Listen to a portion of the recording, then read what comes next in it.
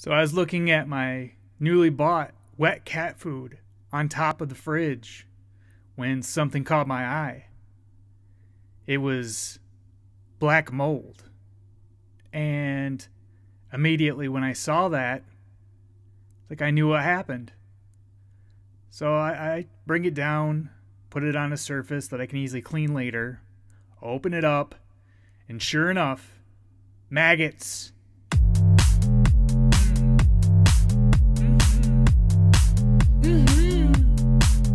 Yeah, let's go.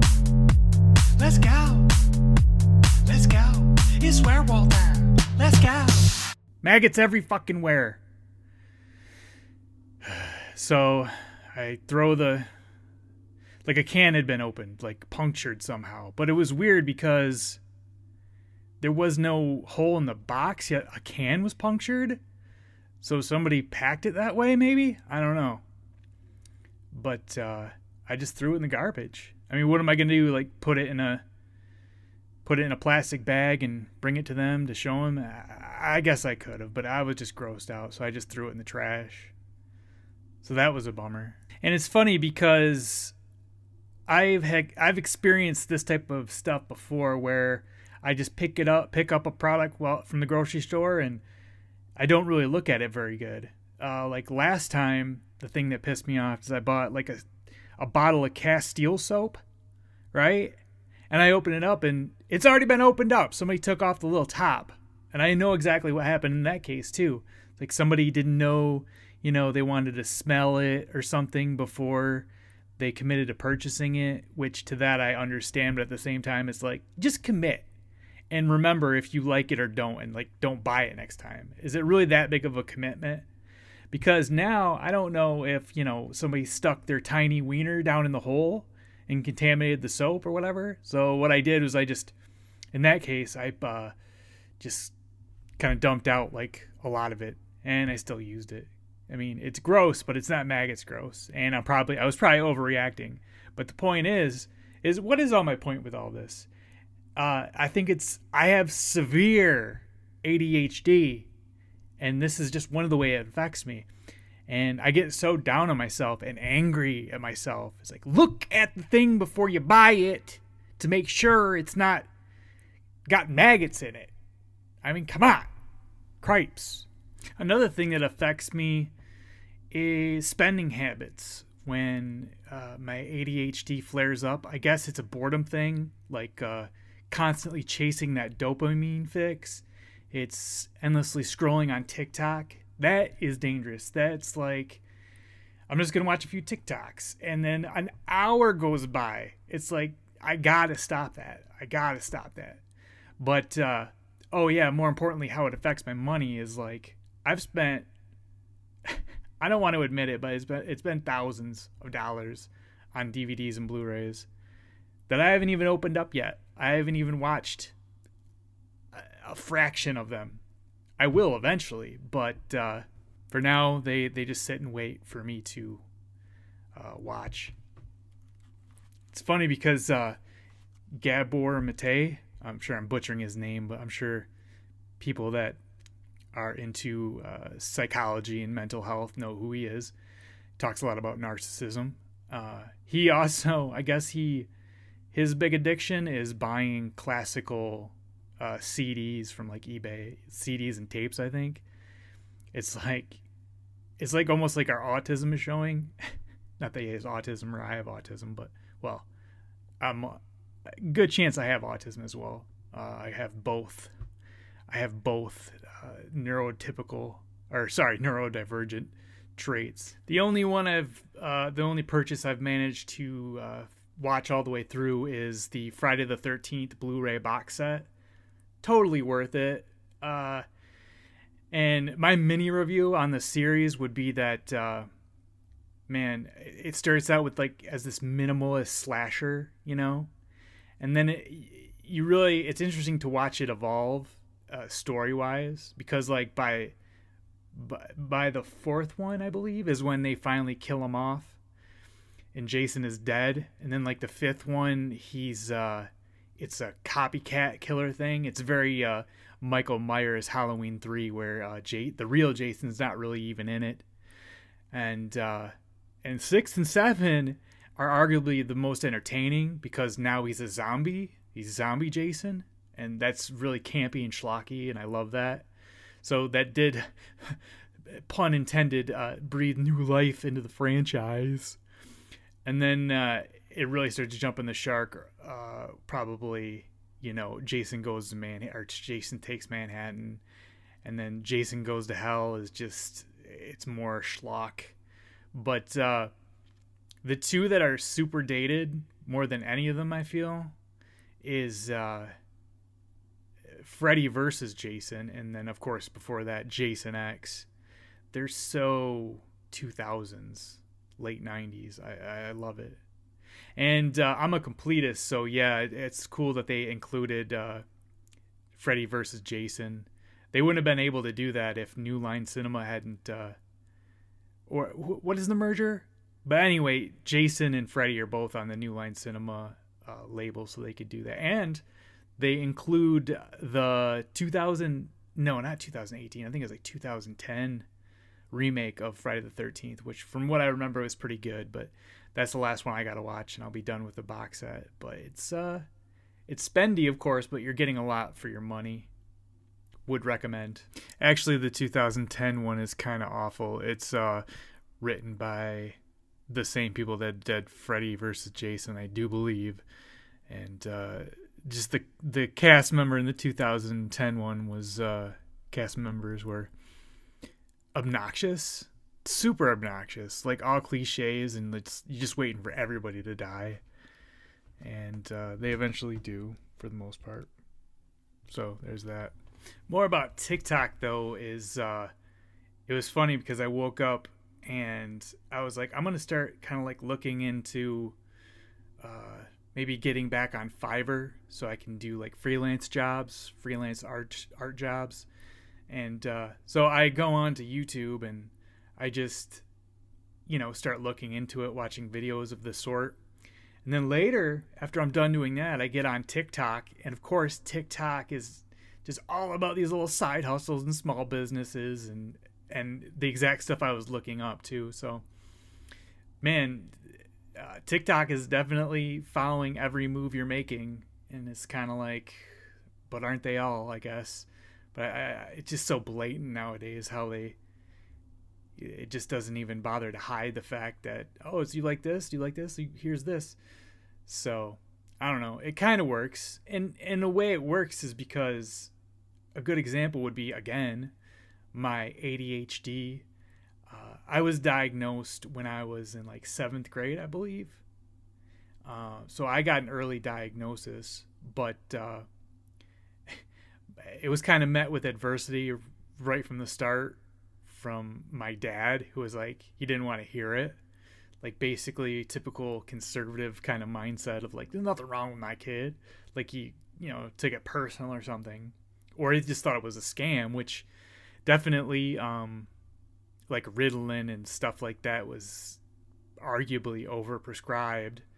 But weirdly enough, they didn't want to put me on any type of ADHD Ritalin type medication. They wanted to put me on like antidepressants. I've heard that that's common sometimes to help with ADHD, but it did not help me. I will say that. I was on Wellbutrin, and it made me way more depressed, so that was definitely not a good idea. But go like turn back the clock a year ago maybe. The algorithm knew that I had ADHD, and so it kept on feeding me these videos about like, do you do this? Do you do that? And it's like I was like, oh my god, that's right, I have ADHD, and like all these things are so relatable. Everything from rejection dysphoria to my more autistic traits like cricketing, which is kind of rubbing your feet together, or when I walk I will rub my thumb and index finger together like constantly, incessantly, or pick at my head, like, which sounds kind of gross, but whatever. It's something I do, and that's a way to like release dopamine, I guess, because we're so dopamine deprived. And it's just like, I feel like education is powerful. And in that way, that's like a good example of TikTok butting into my personal life and spying on you is actually a good thing. But I don't know. That's just the way it is nowadays. What are you going to do? I guess you could not use it. There's that too. And I feel totally out of control. I've trashed my shop twice. When I say trashed, I just mean kind of throwing stuff around and making it messy, and I don't know. It's embarrassing to admit, but yeah. And then today, I had another episode where I was breaking shit. I don't know. It's hard being sober.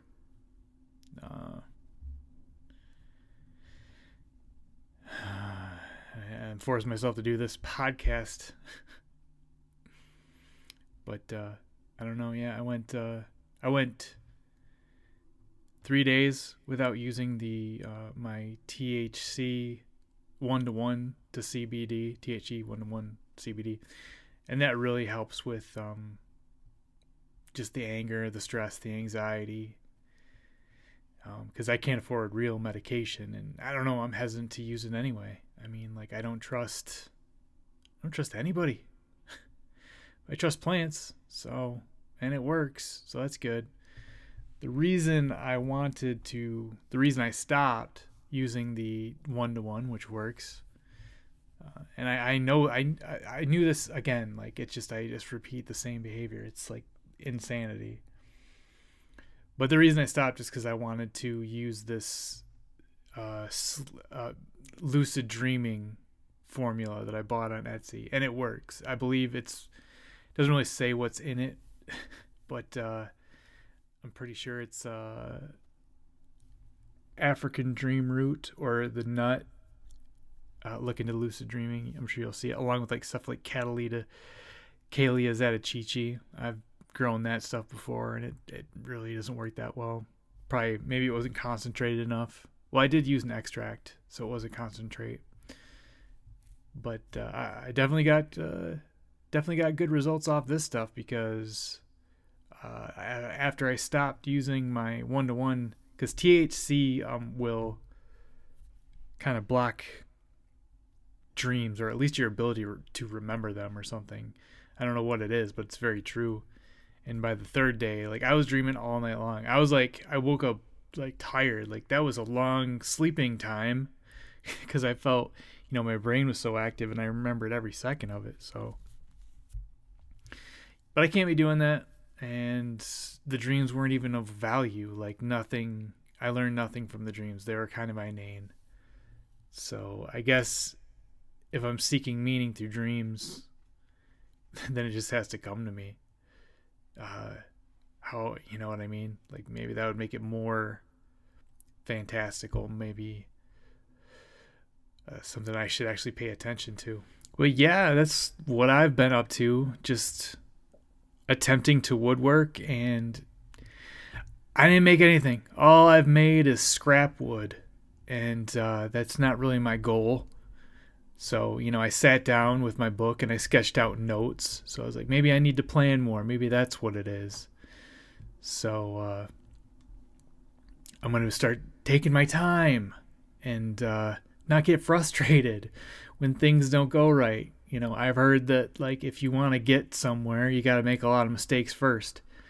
Well, I'm making a lot of mistakes, so hopefully I'll learn something. But nothing really doing so far. Another part of the struggle has been deciding what I actually want to pursue, because I know it's okay to have a bunch of interests and hobbies, sure, but like, I feel like it's a waste of time if I don't really sit down and figure out what it is I want to actually become good at. Because I'm just like, I'm not a jack of all trades. I'm a failure at all trades, at everything I do. So I don't know, maybe get back into painting. It's so frustrating, the treadmill of having all these hobbies, not being good, losing interest, going okay, not even knowing what sounds good, like what will playing music make me feel good, although like I've never taken that serious. Like, oh, I'm really gonna go somewhere with my music. I've never been like that. The time for that has passed anyway. So yeah, I just think drawing and painting, but I just get so overwhelmed. I experienced the ADHD paralysis, and it's so hard to get out of. I mean, you really can't get out of it. It's like pushing yourself to go to the gym, except that's easier actually, and that's hard as hell. So I don't know why I bothered, because this is a real downer. I guess it's real though. Keeping it real. Is that what the kids still say? No? Okay. And it's funny too, because even just talking into a microphone doesn't even sound good to me at these times. Because, like, you know, podcasting is obviously something I'm interested in, even though I'm horrible at that too. But funny enough, the thing that I've just been into is just walking like a crazy person in my backyard, in a circle, literally. Because, well, the reason I have to do this is because I don't want to spend the gas money to go to this one spot, a bike trail that I always used to go down, walk down, because like the cops aggressively told me to get out and I couldn't be there, and it was like, you know, the park closes at 11, you can't park here. So it's like, well, I don't want to walk around like neighborhoods and stuff. I'd rather just walk in my backyard, so that's what I'm doing. And when I walk in my backyard, I feel good. It's just an easy, nice thing to do. It's like Bukowski talked about writing, is just an easy, nice thing to do. It's like, I wish I could do that with painting or drawing or just making art. For some reason, I just can't do it. And I've heard it said that the more you want something, the more it repels from you. Whether it's self-sabotage, which it is self-sabotage. I know I need to do it, but I can't. It's crazy. It's maddening. So, yeah, instead of painting or drawing, I'm gonna go and walk in my backyard. You know, it's good though. I've lost some weight. Get in my 10 to 15,000, sometimes 20,000 steps a night. And as you can imagine, especially if I go 20,000 steps, that's like a 4-hour ordeal. And that's time I'm not spending painting. So I'll make a promise. I'll try to paint tonight. How about that? But if I do, you gotta do it too, alright? Let's push each other, huh? Yeah, I'm gonna go now because my cute little black cat is putting his paw under the door because he misses me. Because I have to kick the cats out when I'm doing this, so that otherwise they will walk all over the keyboard, and it's annoying. So, and it makes more sounds than me creaking at my desk. Correction, it's my black little cat. First of all, has a name, and its name is Andy, and it's definitely, she identifies as a girl, as a her. So I messed that up just to be on the correct side here. And I did manage to do some painting, so that was successful. And like I knew would happen, I felt really good while I was walking. You gotta put in exercise if you have ADHD for sure. But the problem I'm having now is just there's this, people who have ADHD will know, kind of being distracted and how distracting distractions are. It's like I want to focus on what I want to focus on, but like I got people like wanting to spend time with me, and that's nice. I mean, to have people want you around, but damn, it's just I need to focus. And everybody knows that has ADHD. It's like if you stop, it's everything is so distracting, and you can't like get it together. Like it's no big deal. The good news is though, I'm getting scammed on Fivver right now, so that's pretty comedically humorous. You know, obviously when it's this too good to be true, it's a scam. It's like, oh, first of all, he's paying me hourly. He wants to pay me hourly, or they, whoever they are, and they want to pay me $139 an hour. It's like, I doubt it. USD too, of course. And then the thing that really was a tell was they're asking me if I'm on a PC. So, not too many creative people on PCs. I mean, they're just not as powerful when it comes to doing like digital media and whatnot. And another thing that's really getting under my skin is that I realized that I bought the wrong product for grow lights. There's these things I use called Sunblaze T5s, and they're about 20 inches long, but every time the bulb burns out, the fixture burns out. So it's like, you can't just replace the bulb. The whole thing is worthless. And I'm Googling them, and they don't even have a website. So it's like, who do I contact to tell that your product sucks? I guess I just need to stop using Sunblaze grow lights. They suck. Back to the guy that was trying to solicit me for a job. Yeah, I just said, I have a MacBook. What is the name of your company? And then he just says, kindly send me your email so I can reply with more information, which is a hard no. I got 2 cats. I gotta let one go. You wanna go? There you go.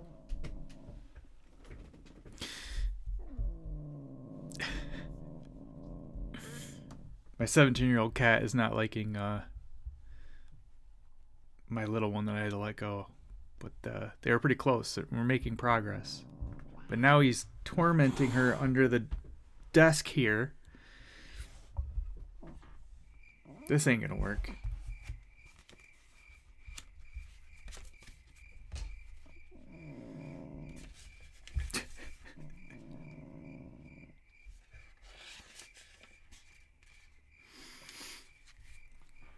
But I thought I would talk more about kind of being stuck in ADHD paralysis, which is what I was experiencing. That was what I was trying to communicate, but I'm kind of out of it now, thanks to, I think, my dedicated, at least I use about 0.25 mm. Or an ounce or something like that. But anyway, it's 1-to-1. It's 1-to-1 THC CBD, and that really helps everything. It helps everything. It helps me get out of my head. My cat is grown. It's okay. But anyway, I started having dreams that were like really symbolic once I started taking my medicine, basically. And okay, so this is my dream. I know nobody likes hearing dreams, but I'm going to do it anyway. I was moving in with my friend Tim and another friend, but I don't remember who that was. You want to go? You want to go? It's okay. It's okay. All right. She's gone.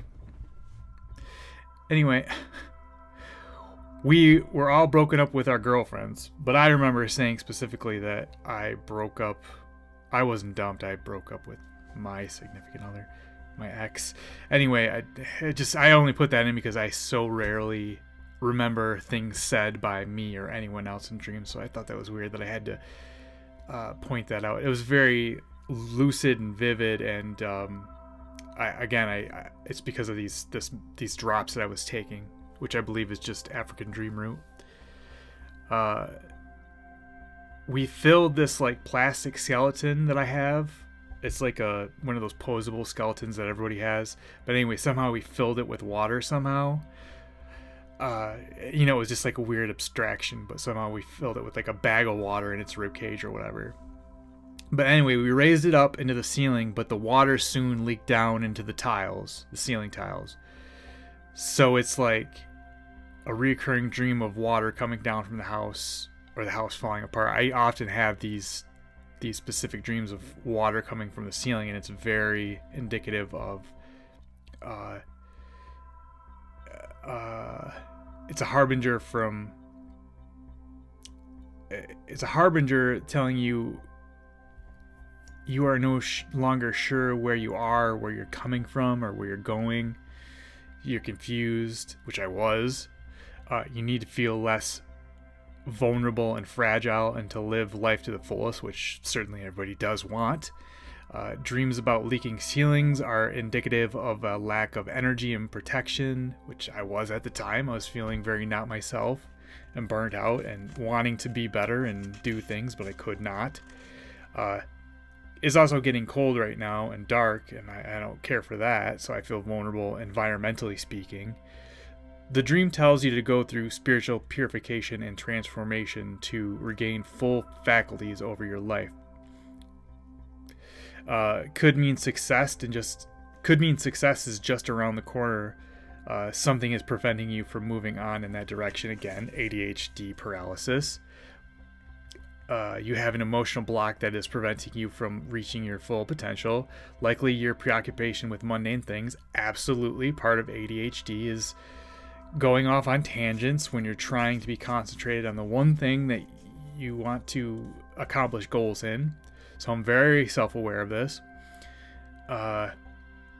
Too much time on the cell phone, all that kind of stuff, or other abstractions. This dream jolts your mind to think about your future. It's high time that you put your priorities in order and start planning for the next phase of your life. Well, I'm definitely trying to. Now for the skeleton. It was 100% my skeleton. It's the plastic skeleton I was talking about. So it's my skeleton. You know, not my literal skeleton, but it's mine. So dreaming of a skeleton means you have a distorted image of yourself. Too self-critical, which is why I'm looking for flaws in everything I do. Even though people compliment you all the time, you are not satisfied. So imposter syndrome, definitely. You don't envy anyone, but when you compare yourself to others, it seems that you are less smarter and less successful at everything you do. So those two things are dead-ass correct about what I'm going through. The skeleton, with the help of my old friend, was ascended, moved away from me up into the ceiling. To where? I don't know. To God? Like Jesus take the wheel kind of stuff, maybe? And what comes back down in the ceiling and drips on us is the water. And the meaning of the water is figure your shit out. Get out of my head and emotions and don't waste time on stupid shit like that. Then the next night I had a dream about a train derailment. I was inside of a cafe or something, and inside of a train. Or no, I was in a cafe watching a train go by, and it was like these two trains. I forget who I was with, but we were looking at this train that was trying to connect, but it came in too fast and derailed. So all these freight containers and boxcars were going off track, and you know, it was crazy cinematic. Then I was at some event, so moving right along, I saw some people slightly older than me, and one of them was my friend Tim's sister. So again, I have my friend, the certain friend showing up in my dream, or at least having some connective tissue to them, which I've heard that like if you dream of somebody, it's because they're thinking about you. That just sounds like hokum, but you know, the world is weird. I mean, we're all connected, right? Everything is connected. But I did not recognize anyone. Then I saw an ex-girlfriend, but she had a bunch of tattoos and piercings. I don't know what that means. The derailment is a harbinger for a person in your life that you need to reconnect with. Apparently, that would be my friend Tim. You are welcoming fun and festivities into your life. A derailed train means that, I guess? Okay. Content with the situation or relationship you're in. Totally. Dwelling on unresolved childhood issues. Totally. Train wreck means challenges ahead.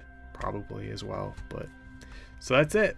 Thanks for tuning in to another episode of Werewhal Time. Werewhal Time is not sponsored by Fivver. And it's definitely not sponsored by the sons of bitches at Sunblaze Grow Lights. But we would like to thank, as always, Marijuana Products. Okay, let's go. Let's go. Let's go. It's Werewhal Time. Let's go.